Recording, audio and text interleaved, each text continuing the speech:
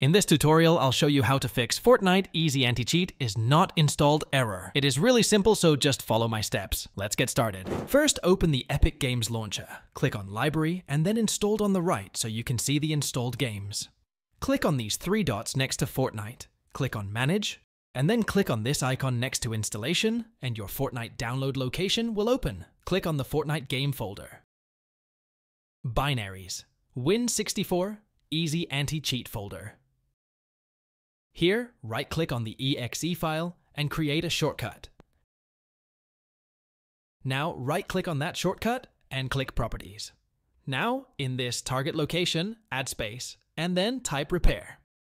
Now click Apply, and then OK. Now just double-click on that shortcut, click Yes, it is now installed, and your issue should be fixed.